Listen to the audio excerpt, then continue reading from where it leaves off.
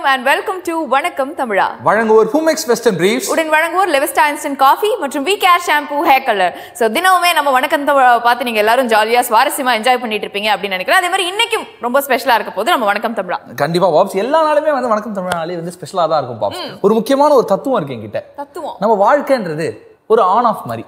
என்னடா புதுசா கருத்தெல்லாம் சொல்ற? ஆமா, ஏன்னா வந்து இன்னைக்கு கெஸ்ட் வந்து அந்த மாதிரியான ஒரு பர்சன் இவர் ஆன் பண்ணிட்டாருன்னு வச்சுக்கோங்க, எல்லாருமே வந்து உச்சத்துக்கு போயிடுவாங்க. ஓகே, ஆஃப் பண்ணிட்டா பேக்கப் ஷூட் முடிஞ்சிச்சு வீட்டுக்கு போவாங்க. புரியலையே. என்ன புரியல? நான் கேமரா ஆன் பண்றது ஆஃப் பண்றத பத்தி சொல்லிட்டு இருக்கேன். ஓ, நீ அப்படி அங்க வர இப்ப புரிஞ்சிருச்சு. அதாவது இவரை பத்தி சொல்லணும்னா இவர் வந்து திரைக்கு பின்னாடி ஒரு சினிமாட்டோகிராஃபரா இருந்து எத்தனையோ பேரை ரொம்ப அழகா காமிச்சிருக்காரு அப்படின்னு சொல்லணும். அதே மாதிரி திரைக்கு முன்னாடி ஒரு ஆக்டரா அவரையே ரொம்ப அழகா பிரசன்ட் பண்ண ஒரு ஆக்டர் அப்படின்னு சொல்லலாம். So let's welcome cinematographer actor Natty sir to our show. Welcome sir. வணக்கம் தமிழா சார்பாக மீண்டும் ஒரு முறை உங்களை வந்து அன்போடு வரவேற்கிறோம் நாங்க. நன்றி. எஸ், லாஸ்ட் டைம் வந்து நீங்க எங்க ஷோக்கு வரும்போது ஒரு முக்கியமான விஷயம் சொல்லியிருந்தீங்க. இந்த மாதிரி வந்து ஒரு ப்ராஜெக்ட் பண்ணிட்டு இருக்கேன், அது செமையான ப்ராஜெக்ட், இப்போதைக்கு நான் சொல்ல மாட்டேன், suspense அப்படின்னீங்க.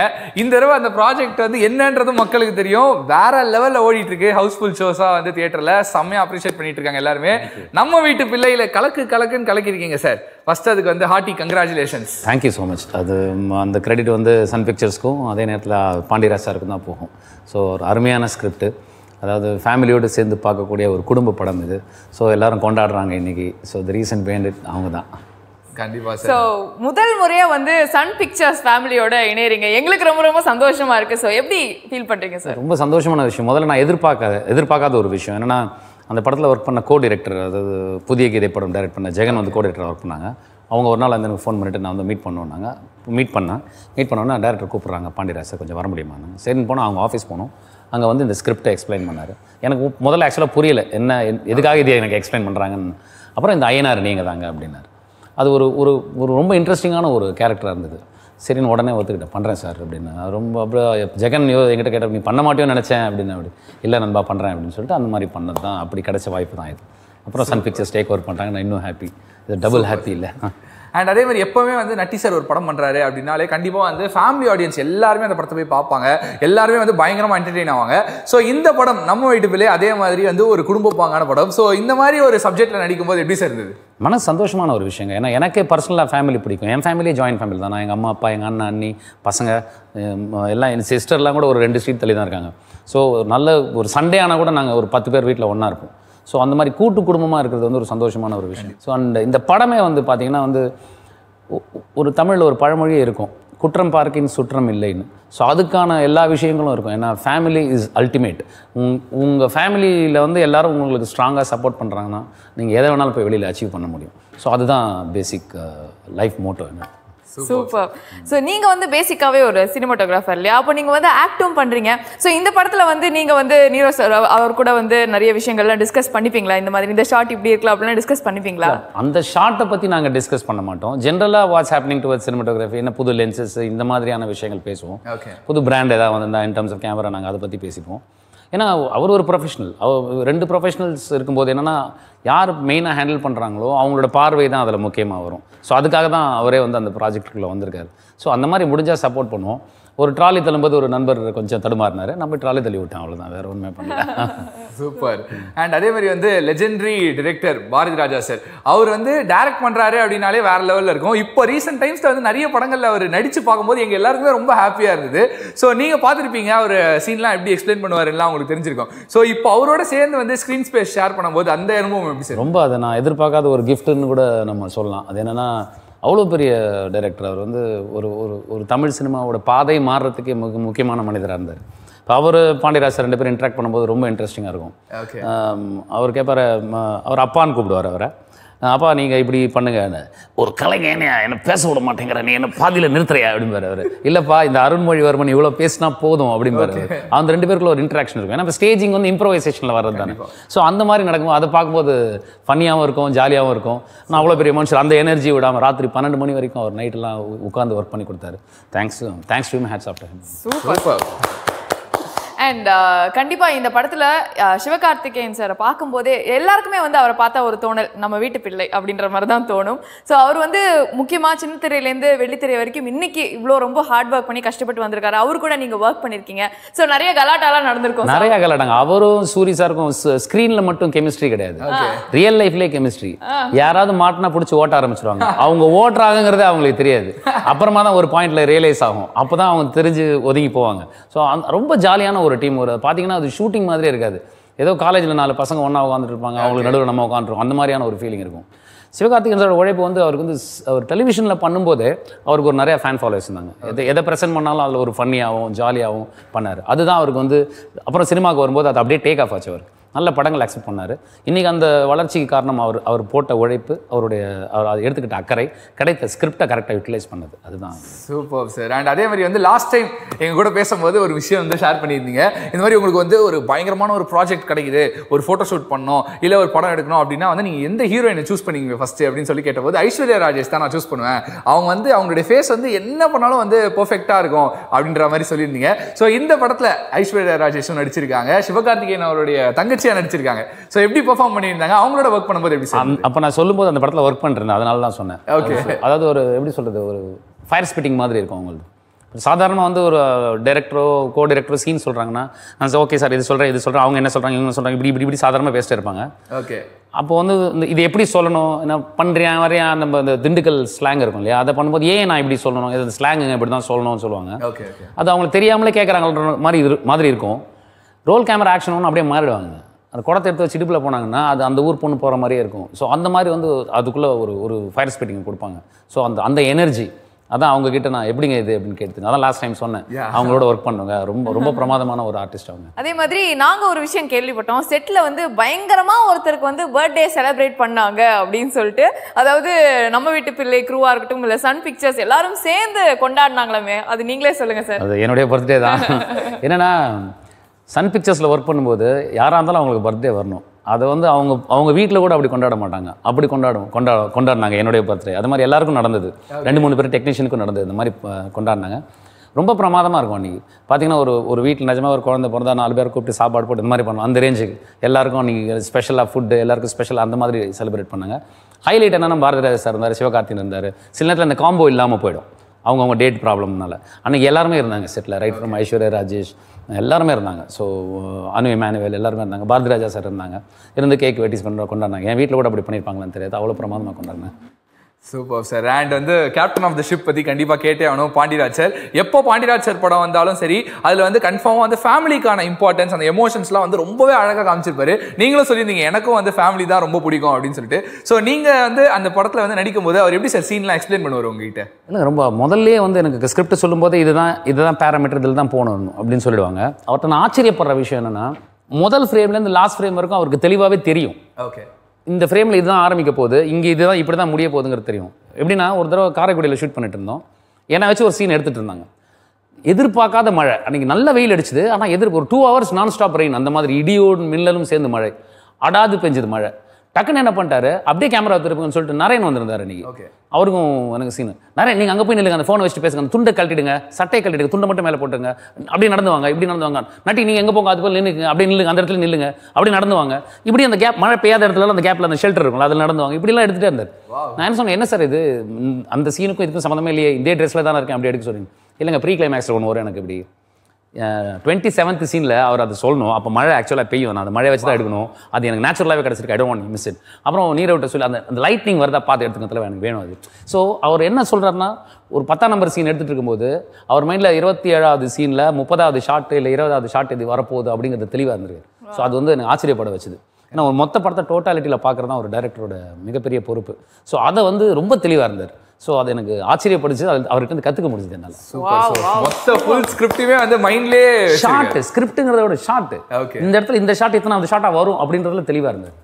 Super super sir. And sir எப்பவுமே வந்து நீங்கள் சூஸ் பண்ணுற ஸ்கிரிப்டும் சரி, நீங்கள் உங்களுடைய கேரக்டரும் சரி வித்தியாசமாகவே தான் இருந்திருக்கும். இந்த படத்துலையும் அதே மாதிரி தான் ஐயனார் அப்படின்ற கேரக்டரில் பெர்ஃபார்ம் பண்ணியிருக்கீங்க. ஸோ அதை வந்து அவர் எப்படி எக்ஸ்பிளைன் பண்ணார், நீங்கள் பெர்ஃபார்ம் பண்ணும்போது எப்படி சார் இருந்தது அந்த கேரக்டரை? ஆக்சுவலாக எனக்கு எப்படி எக்ஸ்பிளைன் பண்ணார்னா, நீங்கள் எங்களாவது இரிட்டேட் ஆகிருக்கீங்களான்னு கேட்டார். புரியல சார், நிறைய இடத்துல ஆயிருக்கேன் அப்படின்னா. இப்போ உங்களை ஒருத்தர் திட்டிகிட்டே இருக்காரு, உங்களை கண்டாலே ஒருத்தருக்கு பிடிக்காதுன்னா நீங்கள் எப்படி இருப்பீங்கன்னாரு. இப்படி இருக்கார் இப்படி இருக்குன்னு. அந்த கண்டாலே பிடிக்காத ஒருத்தர் இருக்கார்ல, அவர் தான் நீங்கள் அதை பண்ணுங்கன்றார். இப்படி தான் என்கிட்ட சிம்பிளாக வேலை வாங்கினார் என்கிட்ட. அதே மாதிரி வந்து எனக்கும் அரும்பொண்ணுக்கும் ஆகவே ஆகாது. அதுக்கு ஒரு ரீசன் இருக்கும். நீங்கள் படம் பார்த்தா உங்களுக்கு ஃபுல்லாக தெரியும். அரும்பொண்ணுங்கிறது வந்து சிவகார்த்திகேயன் சார். ஸோ இவங்க 2 பேருக்கு இப்போ அவங்க சிஸ்டரை நான் கல்யாணம் பண்ணியிருப்பேன். அவர் என்னுடைய மாமாவுக்கு வந்து ப்ரொஃபஷனலாக அவங்க 2 பேருக்கு ஒரு சின்ன மிஸ் அண்டர்ஸ்டாண்டிங் இருக்கும். இதில் எங்களுக்கு லாஸ் வரும். ஸோ அவரை பார்த்தாலே எனக்கு இரிட்டேட் ஆகும். அதில் ஒரு டயலாகே இருக்கும், துளசி உன்னை எனக்கு ரொம்ப பிடிக்கும், ஆனால் எனக்கு பிடிக்கவே பிடிக்காது. ஸோ எனக்கு என்னென்னா ஒரு சீன் வந்து நான் அவர் கூட பண்ண வேண்டிய இருந்தது. ஒரு நாயை கூப்பிட்டு தோத்தோன்னு சொல்லணும். அந்த சீன் பண்ணும்போது மனசு எனக்கு கஷ்டமாக இருந்தது. யாரையுமே நான் இது வரைக்கும் அந்த மாதிரி பண்ணதில்லை. ஆனால் அது எனக்கு ரசிகர்கள் ஏதாவது திட்டுவாங்களான்னு பயமாகவே இருந்தது. தியேட்டருக்கு போனால் என்னை திட்டல. சூப்பர். அதே மாதிரி சார், இந்த படத்தில் நீங்கள் நிறைய எக்ஸ்பீரியன்ஸ் உங்களுக்கு இருக்கும் சார். இந்த படத்தில் முக்கியமாக நிறைய விஷயங்களை வந்து நீங்கள் அட்மையர் பண்ணி பார்த்துருப்பீங்க. ஏதாவது ஒரு ஷாட் இது மட்டும் மறக்கவே முடியாது, இது எப்படி எடுத்தாங்க, அந்த மாதிரி ஏதாவது மொமெண்ட் இருக்குங்களா? மோஸ்ட்லி நிறையா சீக்வன்ஸ் அந்த மாதிரி இருக்கும். எனக்கு அந்த காந்த கண்ணாடி எடுத்த விதம் ஒரு சிம்பிளான ஒரு லொக்கேஷனு, ஆனால் அந்த லொக்கேஷனை எக்ஸ்ப்ளாய்ட் பண்ணுறதுன்னு ஒன்று இருக்குல்ல, ஒரு சின்ன ஒரு எலிமெண்ட்டை வச்சு ஆட் பண்ணுறதுன்னு ஒன்று இருக்கும். அந்த மாதிரிலாம் பண்ணியிருப்பாங்க. ரொம்ப பிரமாதமாக பண்ணி, ரொம்ப க்ரியேட்டிவாக இருந்தது அதெல்லாம். அதே மாதிரி அந்த எங்க அண்ணன் சாங் எடுத்த விஷயம், அதே மாதிரி வந்து மயிலாஞ்சி சாங் எடுத்த ஒரு விஷயம் சிம்பிளாக இருக்கும். ஏட்டு வந்து உங்களை வந்து அப்படியே கட்டி போடும். அந்த மாதிரி விஷயங்கள் வந்து எனக்கு ரொம்ப அந்த படத்தில் பிடிச்சது. சில சில சில சீக்வன்சஸ் வந்து அவங்க வந்து ஸ்டேஜிங் பண்ணாங்க, ரொம்ப பிரமாதமாக இருந்தது. அந்த ஒரு கிரக பிரவேசம் மாதிரி ஒன்று இருக்கும். அதில் நான் இரிட்டேட் ஆகும், அவங்க கிராஸ் பண்ணி போவாங்க, உள்ளே ஒன்று நடக்கும், வெளில ஒன்று நடக்கும், அந்த எமோஷன் எல்லா பக்கமும் இருக்கும். அது ரொம்ப அழகாக கோரியோகிராஃப் பண்ணியிருந்தாங்க. எனக்கு அந்த மாதிரியான விஷயங்கள் ரொம்ப பிடிச்சது. எகெயின் இது எமோஷனல் விஷயம். Super sir. அண்ட் அதே மாதிரி வந்து உங்களுடைய நடிப்பை பார்க்கும்போது ரொம்ப யதார்த்தமாக இருக்கும், ஒரு ஜனரஞ்சகமான ஒரு ஆக்டிங் இருக்கும். ஸோ நீங்கள் வந்து இந்த மாதிரி ஒரு பெர்ஃபார்மன்ஸுக்காக என்னென்ன மாதிரியான ப்ரிப்பரேஷன்ஸ்லாம் பண்ணுவீங்க சார்? ஐயனார் இப்படிப்பட்டவன், இவன் இப்படி தான் இருப்பான் அப்படின்னா நமக்கு லைஃப்பில் யாராவது மீட் பண்ணியிருப்போம்ல, அவங்கள நினச்சி பார்த்துப்போம். அப்போ அவங்க என்ன பண்ணியிருப்பாங்கன்னு சொல்லுவோம். எங்கள் கிளாஸ் மாஸ்டர் ஒருத்தர் இருப்பார், எப்போ பார்த்தாலும் அப்படி ஓர கண்ணாலே பார்ப்பார். அவர் அங்கே பாடம் நடத்தி இருப்பார், யார் பேசுகிறாங்க அப்படி ஓர கண்ணாலே பார்ப்பார். அது மைண்டில் வந்துச்சு. வந்து நிஜமாவே திட்டுவார், வந்துட்டு இன்னும் காதெல்லாம் போட்டு முறுக்குவார், அதெல்லாம் நடக்கும். ஸோ அந்த இன்ஸ்பிரேஷன் எடுத்துக்கிட்டேன் நான். சரி அப்படி பண்ணலாம், அந்த மாதிரியான ஒரு விஷயத்தை பண்ணணும், அப்படி பண்ணது தான் சார். இப்போ ஒரு முக்கியமான ஒரு விஷயம் உங்ககிட்ட நாங்கள் பண்ண போகிறோம் சார். என்ன அப்படின்னு சொல்லிட்டு பார்த்தீங்கன்னா, இப்போ நீங்கள் பேசும்போதே வந்து அந்த பர்சனாகவே மாறி ஒரு சில மேனரிசம்ஸோடலாம் பேசுறீங்க. இப்போ பாரதி ராஜா சார் பற்றி சொல்லும்போது டக்குன்னு அவரை மாதிரியே பண்ணி காமிச்சிங்க. இப்போ எங்களுக்கு என்ன ஆசையாக இருக்குது அப்படின்னா வந்து நம்ம வீட்டு பிள்ளையில் வந்து ஒரு மிகப்பெரிய ஒரு கேஸ்டே இருக்காங்க, நிறைய பேர் இருக்காங்க, உங்கள் ஃபேமிலி மெம்பர்ஸ் அப்படின்னு தான் வந்து சொல்லணும். இப்போ அவங்கள மாதிரியே நீங்கள் உருமாற போகிறீங்க. ஒரு சில பிஹைண்ட் த சீன்ஸ் விஷயங்கள்லாம் வந்து நாங்கள் கேட்டு தெரிஞ்சுக்கணும்னு ஆசையாக இருக்குது sir. Behind the scenes, S.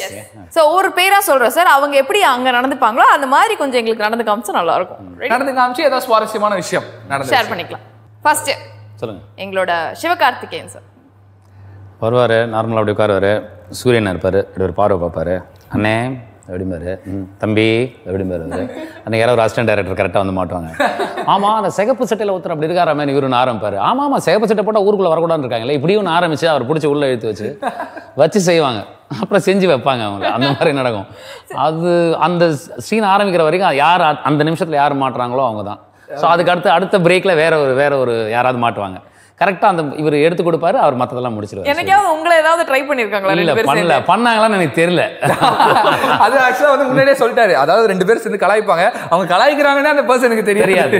அதுதான் அவங்களோட அட்வான்டேஜ். அதான் கரெக்டாக நம்ம பின்னாடி இருந்தால் ஒருவேளை நமக்கு அது புரிஞ்சிருச்சுன்னா நம்ம அதை ரசிக்க ஆரம்பிச்சிடும். அது மாதிரி தான். Super. So next Yogi Babu sir.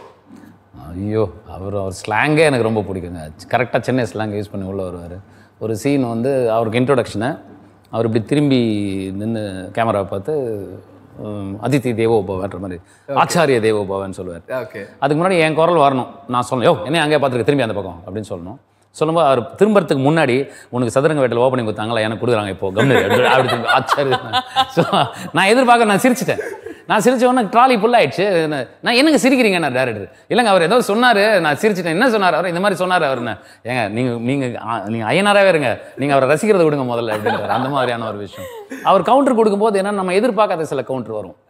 என் வாழ்க்கை தான் கெடுத்து அந்த பொண்ணு வாழ்க்கையை நல்லா பார்த்துக்கியா அப்படின்னு நான் சொல்லுவேன். சொன்ன உடனே அவர் சொல்லுவார், சொன்ன உடனே அதனால தான் இவனெல்லாம் நான் கல்யாணத்துக்கு கூப்பிடல அப்படின்னு. நீ கூப்பிடலாலும் தெரியும், இருந்தாலும் 2வது மாடல் மொட்டை மாடலில் ஏறி வச்சு சாப்பிட்டு வந்துட்டேன் போ அப்படின்னு அவர் சொல்லவே இல்லை.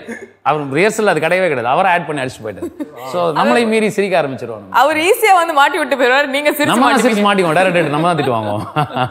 சூப்பர். அதே மாதிரி சமுத்திரகணி சார் கூட போட்டோ ஷூட்லாம் இருந்ததுல, அவர் கூட ஏதாவது சுவாரஸ்யமான விஷயம்? சமுத்திரகணி சார் எப்பவுமே வந்து ஒரு ஃப்ரெண்ட்லி கமாண்ட் இருக்கும் அவர்கிட்ட. அது ரொம்ப பிடிக்கும். சொல்கிறா நண்பா நான் கற்பனசாமி எப்படி இருக்கீங்க அந்த மாதிரி ஒரு மாதிரி ஸ்ட்ராங்காக இருக்கும் அவருடைய வாய்ஸ். அதே நேரத்தில் வந்து இஸ் வெரி ஹெல்ப்ஃபுல் பர்சன். பர்சனலாக சொல்லணும்னா நீங்கள் ராத்திரி 2 மணிக்கு ஒரு நண்பருக்கு ஃபோன் பண்ணி ஒரு உதவி கேட்டிங்களோ இல்லை ஏதாவது வேறு யாருக்காவது உதவி பண்ணணும் நீங்கள் சொன்னீங்களோ ஃபர்ஸ்ட் பர்சன் அவர் தான் இருப்பார். ஸோ அந்த மாதிரியான ஒரு மனிதர். என்ன இந்த படத்தில் அவரோட ஸ்க்ரீன் ஷேர் பண்ண முடியாமல் போச்சு, ஏன்னா அவரோட போர்ஷன் ஃப்ளாஷ்பேக்கில் வந்து அது சின்ன வார்த்தை தான்.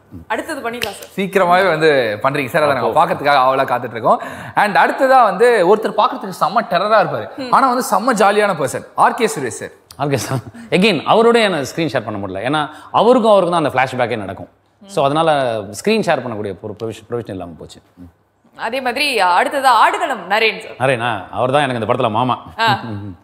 அதாவது எப்படி சொல்கிறது, அது பாலுமேந்திரா சார் ட்ரெயின்டு டைலாக் பேசும்போது நீங்கள் வந்து அவர் ஆக்சுவலாக பார்த்தீங்கன்னா இந்த 3வது டைலாகில் கையை தூக்கியிருந்தாருன்னா அந்த இடத்துல கரெக்டாக தூக்குவார். இப்போ நம்மளாவது ஒரு வார்த்தையை சொல்லிட்டு இருக்கும்போது சார் அப்படி விட்டுருங்க சார், அதை எங்களால் பண்ண முடியாது சார் இப்படி நம்ம சொன்னோன்னா அதை விட்டுருங்க சார், எங்களால் பண்ண முடியாது, கை மாறிடும் நமக்கு.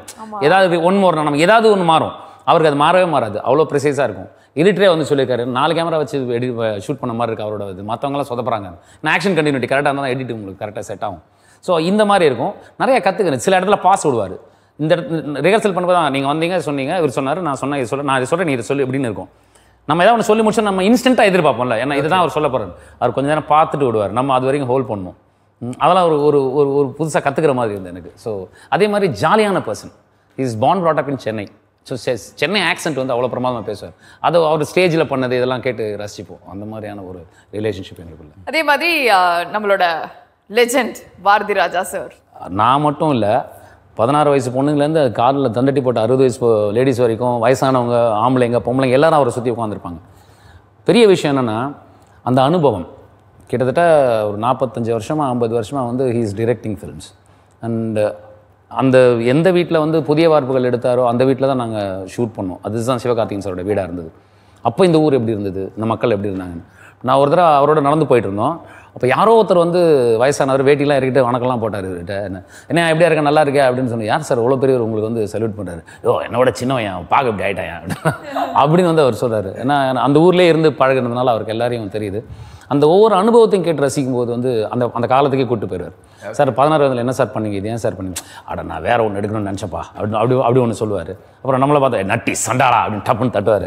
ஏதாவது ஒன்று இருக்கும். ஸோ அது ஒரு சந்தோஷமான அனுபவம். And next cinematographer நிரவ்ஷா sir. ஸ்கிரிப்டுக்கு work பண்ணக்கூடிய ஒரு சினிமாட்டோகிராஃபர். தனக்குன்னு ஒரு இதை வச்சுக்க மாட்டார். எப்படி வேணால் இப்போ ஜென்ரலாக ஒருத்தர் ஒரு மாதிரி ஷூட் பண்ணுவோம். அவர் எந்த கதைக்கு என்ன வேணுமோ, இப்போ நீங்கள் பில்லாக பார்த்தீங்கன்னா ஹெப்பாக இருக்கும். இப்போ நம்ம வீட்டு பிள்ளை நீங்கள் பார்த்தீங்கன்னா உங்களுக்கு வந்து ஒரு வில்லேஜ் அந்த ஆம்பியன்ஸ் அந்த இது மாறவே மாறாது. அதில் வந்து ஒரு பில்லா டைப் ஆஃப் லைட்டிங் இருக்காது, அந்த மாதிரியான விஷயங்கள் இருக்காது. சில சினிமாட்டோகிராஃபர்ஸ் ஸ்கிரிப்டுக்காக உழைப்பாங்க. அதில் அவரும் ஒருத்தர், அவர் எனக்கு ரொம்ப பிடித்த நண்பர். சூப்பர். அதே மாதிரி கேப்டன் ஆஃப் த ஷிப் நம்மளோட director Pandiarajan sir. Full of energy. அவர் காலையில் 6:30 மணிக்கு லொக்கேஷனில் என்ன ஸ்பீடில் இருக்காரோ அதே ஸ்பீடு நைட்டு 12 மணிக்கு நீங்கள் பார்க்கலாம். மாறவே மாட்டார். ஆனால் ரெடி கூப்பிடுங்க அப்படிம்பாரு. அப்புறம் கேரக்டர்ஸ் கூப்பிடும்போது ஆக்டர் பேர் சொல்லி கொடுக்க மாட்டார். நீங்கள் அருமனை கூப்பிடுங்க, துளசி இருக்காங்க துளசி கூப்பிடுங்க, மாங்கனியை கூப்பிடுங்க, அப்புறம் ஐயனர் வந்துட்டு அப்படியே ஐயனர் அங்கே போய் நிற்க சொல்லுங்கள், இது அருண்மொழிவர்மன் வந்துட்டார் அவர் அங்கே குறை சொல்லுங்கள், அவர் கொஞ்சம் லேட்டாகப்பா வயசானவரே கொஞ்சம் நீங்கள் இதெல்லாம் எடுத்துட்டு போகலாம், ஒரு 1/2 மணி நேரம் கழிச்சு கூப்பியா. இந்த மாதிரி ஒன்று நடக்கும். இதே எனர்ஜி வந்து காலையில் 6 மணிலேருந்து நைட்டு 12 மணி வரைக்கும் இருக்கும். அதுக்கப்புறம் போய் அவர் எடிட் பண்ணிட்டு வருவார். திருப்பி 4 மணிக்கு தான் தூங்க போவார். திருப்பி 6:30 மணிக்கு லொக்கேஷனில் இருப்பார். அது எப்படி அந்த மனிதரால் முடிஞ்சதுன்னே தெரியல. ரொம்ப ஆச்சரியப்பட வேண்டிய விஷயம். Royal salute. Super sir. டெஃபினட்டாக இவ்வளோ பேருடைய ஹார்ட் ஒர்க் தான் இன்னைக்கு இவ்வளோ பெரிய மிகப்பெரிய, அதாவது எப்படின்னா இந்த படமே வந்து பெரிய சர்ப்ரைஸ். மே மாதம் 22ஆம் தேதி 23ஆம் தேதி ஆரம்பித்த ஷூட்டிங் வந்து செப்டம்பர் 27 படம் ரிலீஸ். இதெல்லாம் அந்த காலத்தில் சொல்லுவாங்க, நாங்கள் படம் எடுத்து 100 நாளில் ரிலீஸ் பண்ணுவோம், படம் எடுக்க ஆரம்பித்து 100வது நாள் ரிலீஸ் பண்ணுவோம். அது ஒன்லி சன் பிக்சர்ஸ் இருந்ததால தான் முடிஞ்சது. ஏன்னா சன் பிக்சர்ஸ் வந்து எப்படி பார்த்துக்கிட்டாங்கன்னா, தேவர் லைக் அ பேரண்ட்ஸ். ஒரு தகப்பனாரும் ஒரு தாயும் இருந்தால் ஒரு 10 குழந்தைங்க இருக்கிற இடத்துல அவங்கள எப்படி ட்ரீட் பண்ணுவாங்க அந்த மாதிரி ட்ரீட் பண்ணாங்க. அந்த சப்போர்ட் இருந்ததுனால தான் இவ்வளோ குவிக் டைமில் முடிக்க முடிஞ்சுது. அதுக்கு அவங்க கொடுத்த சப்போர்ட்னால தான் எல்லாரையும் அசம்பிள் ஆக முடிஞ்சது, எல்லாராலையும் பண்ண முடிஞ்சது. So hats off to them. Super sir. And அதே மாதிரி ஒரு கிராமத்து சப்ஜெக்ட், ஒரு குடும்பத்தோட கனெக்ட் பண்ணுற மாதிரியான ஒரு சப்ஜெக்ட் அப்படின்னா அதில் வந்து ஒரு மிகப்பெரிய ஒரு ஸ்ட்ரென்த்தாக இருக்கக்கூடியது இந்த படத்தோட மியூசிக் தான். இந்த படத்துக்கு வந்து இமான் சாரோட மியூசிக், இமான் சாருக்கு வந்து இந்த மாதிரியான வில்லேஜ் ஓரியன்ட் சப்ஜெக்ட், ஃபேமிலி சப்ஜெக்ட்னா அது வந்து அவரோட ஃபோர்ட்டே அப்படின்னே சொல்லலாம். வேற லெவலில் மியூசிக் கொடுத்துருக்காரு. அண்ட் அதே மாதிரி இமான் சார் அண்ட் ஷிவானா இவங்க 2 பேரும் சேர்ந்துட்டாங்க அப்படின்னாலே இன்னும் எக்ஸ்ட்ரா ஒரு போனஸ் மாதிரி தான் இருக்கும். காம்போ அது கண்டிப்பாக ஒரு டெட்லியான காம்போ. ஸோ இவங்களோட காம்பினேஷன் பற்றி சொல்லுங்கள் சார். ரொம்ப பிரமாதம் சார். எல்லா படமுமே வந்து இமான் சார் வந்து இந்த காம்போ மட்டும் கிடையாது, அவர் ஒவ்வொரு படத்துக்கும் ஒரு மாதிரி உழைக்கிறார். அவர் டியூனாக கேட்கும்போது அந்த பாட்டு உங்களுக்கு மைண்டில் செட் ஆகிடும். எங்கே ஆனாலும் நான் டியூனாக கேட்கும்போது அதே மாதிரி ஜிகிரி தோஸ்து அந்த அந்த அது ஏதோ ஒரு பேர் ஒன்று சொல்லுவாங்க, அந்த ஹுக் லைன் அப்படின்னு சொல்லுவாங்க, அது அவர் ஒரு டம்மியாக போட்டு அனுப்புவார் ஆஸ் அ டியூனா. அதை டைரக்டர் கேட்கும்போது அவர் பர்சனலாக கேட்டுட்டு இருப்பார், நமக்கு இங்கே கேட்கும், சார் இது நல்லா இருக்காது அப்படின்னு நம்ம சொல்லுவோம், அது நல்லா இருக்கா தலைவா அப்படின்னு சொல்லிட்டு உடனே அவர் ஃபோன் பண்ணி சார் இது நல்லா இருக்குது எனக்கு இப்படி வேணும் அப்படி, அதாவது அப்படி உழைச்சிக்கிட்டே இருப்பாங்க. 1-4-5 டியூன் வரும், அது அந்த மாதிரியான ஒரு விஷயங்கள் நடக்கும். So he put is heart and soul to every film. அதே மாதிரி பேக்ரவுண்ட் ஸ்கோர் இந்த படத்தில் நீங்கள் வந்து ஆக்சுவலாக பார்த்தீங்கன்னா கிளைமேக்ஸுங்கிறது வந்து ப்ரீ கிளைமேக்ஸ்க்கு அப்புறம் தான் வரும் உங்களுக்கு. பட் இவரோட மியூசிக்னால இந்த 6வது ரீல்லேருந்து உங்களுக்கு அந்த படத்தோட பரபரப்பு வர ஆரம்பிச்சிடும். 4 ரீலை வந்து அந்த மியூசிக் கேரி பண்ணி தூக்கிட்டு போகும். ஸோ அந்த கண்டென்ட் இருந்தால் தான் அவரால் அது கொடுக்க முடியுது. ஸோ அது வந்து எப்படி சொல்கிறது, காட்ஸ் கிஃப்ட். ராஜா சாருக்கு அப்புறம் அப்படி விஷயங்கள் தெரிஞ்ச ஒரு இசையமைப்பாளர் அவர் தான். ஏன்னா எனக்கு இசையை பற்றி தெரியாது, என்னுடைய தெரிந்த அறிவுக்கு நான் சொல்கிறது இதுதான். Super sir. இப்போ நீங்க எல்லா கேள்விக்குமே டப்புன்னு பதில் சொல்றதுனால திருப்பி ஒரு ரேபிட் ஃபயர் ரவுண்ட் வைக்க போறோம் சார். இந்த ரவுண்ட்ல தான் வந்து நீங்க இன்னும் டக்குன்னு பதில் சொல்லணும். நான் என்ன கேள்வி கேட்கறேனோ அதுக்கு வந்து நீங்க கரெக்டா உங்க மனசுல பட்ட ஆன்சரை சொல்ல போறீங்க. Try my level best. Okay sir, உங்களோட ஃபர்ஸ்ட் கேள்வி, நட்டி சாருக்கு எது favourite, as an actor or as a cinematographer? Both. ஏன்னா சினிமாஸ் டீம் ஒர்க், நீங்கள் எதையுமே பிரிக்க முடியாது. நல்லா ஒர்க் பண்ண, நல்லா நடிக்கலன்னா நல்லா கேப்சர் பண்ண முடியாது, நல்லா கேப்சர் பண்ணலாம் அவங்களால நல்லா நடிக்க முடியாது. சூப்பர். ஓகே, ஸோ நெக்ஸ்ட் பார்த்தீங்கன்னா வந்து சார் நீங்கள் ஒரு நைட் பர்சனா இல்லை மார்னிங் பர்சனா? Morning person sir. மார்னிங் பர்சனா சார்? எப்போ சார் எந்திரிச்சிருவீங்க? நான் காலையில் நார்மலாக ஷூட்டிங் இல்லைன்னா 7:30-8 மணிக்கு எந்திரிச்சிருவேன். ஷூட்டிங் இருந்துச்சுன்னா காலை 4 மணிக்கு எந்திரிச்சிருவேன். நோ மேட்டர், அது நடிக்க போனாலும் சரி, டிபெண்ட்ஸ். நடிக்க போனாலும் இன்னும் சீக்கிரம் கூப்பிடுவாங்க. சினிமாட்டோகிராஃபி பண்ணால் we are the first people to be in the set. Sir அடுத்ததாக உங்கள் கேள்வி என்னன்னா, கேமரா கூட நீங்கள் எங்கேயாவது ஒரு இடத்துக்கு எஸ்கேப் ஆகலாம்னு உங்களுக்கு ஒரு ஆப்ஷன் கொடுக்கணும்னா எந்த இடமா இருக்கும்? Left go to Himachal. எங்க? ஹிமாச்சல். எதனால சார்? இல்லை, அது எனக்கு அது எப்போவுமே சர்ப்ரைஸாக இருக்கும். இப்போ இன்னைக்கு டேட்டில் நீங்கள் போய் ஹிமாச்சலில் ஒரு இடத்துல வச்சு எடுக்கிறீங்க, ஏதோ ஒரு ஃபுட்டேஜ் உங்களுக்கு கிடைக்கும். Okay, same year same time next வருஷம் போயிட்டு, sorry same time same day same month போயிட்டு நீங்கள் நெக்ஸ்ட் இயர் போயிட்டு அங்கே கேமரா வச்சிங்கன்னா அங்கே வேற ஒரு விஷுவல் கிடைக்கும். ஓகே, அது என்ன பூமி சுழற்சியா இல்லை வேற ஏதாவது நடக்குதா அப்படின்னு தெரியாது. அதே வின்டர் தான் இருக்கும், அதே தான் இருக்கும், எல்லாமே அதே தான் இருக்கும்.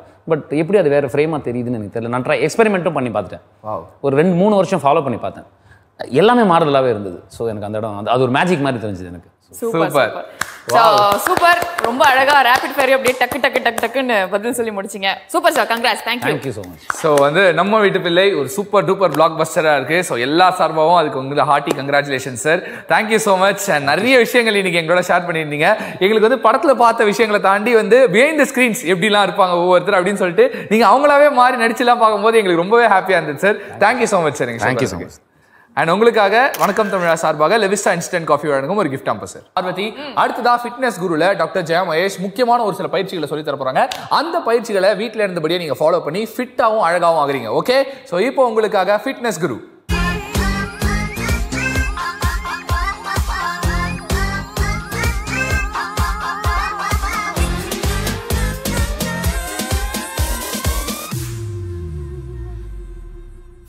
A very happy morning and இனிய காலை வணக்கம். இன்னைக்கு நம்ம பார்க்க போகிறது வெரிகோஸ் வெயின்ஸுக்கான எக்ஸசைஸ். அது எல்லா women, most of the women அந்த ப்ராப்ளம் இருக்கு.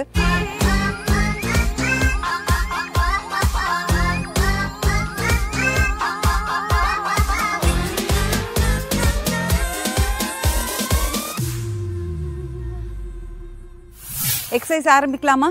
இடுப்பில் கை வச்சுக்கோங்க. Go up and down. Go 1 down, 2 down, 3 down, 4 and down, 5 down, 6 down, 7 down, 8 down, 9 down, 10 down, 11 down, 12 down, 13 down, 14 down, 15 down, 16 down, 17 and down, 18 down, 19 down, 20 and down and relax.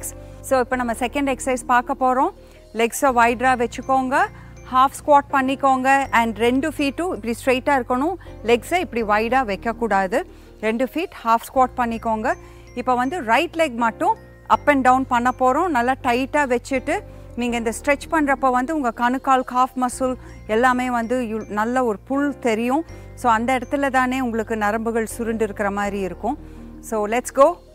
1 down, 2 down, 3 down, 4 down, 5 down, 8 down, 9 down, 12 down, 13 down, 14 down, 15 down, 16 down, 17 down, 18 valikida valikittom, very good, keep going, 19 down, 20 and down. இப்போ வந்து left leg செய்றோம். left leg start பண்ணலாமா?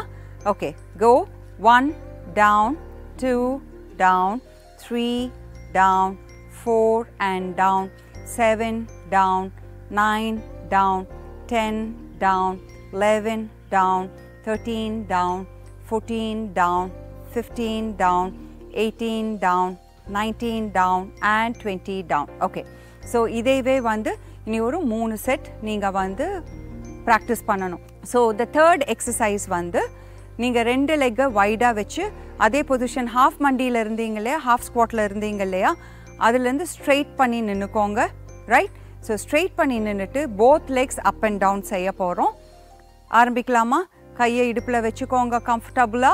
let's go 1 down, 2 down, 3 down, 4 down, 5 down, 6 down, 7 down, 8 down, 9 down, 10 down, 11 down, 12 down, 13 down, 14 down, 15 down, 16 valikidilla, doesn't matter, go ahead, just don't stop, 20 and down and relax.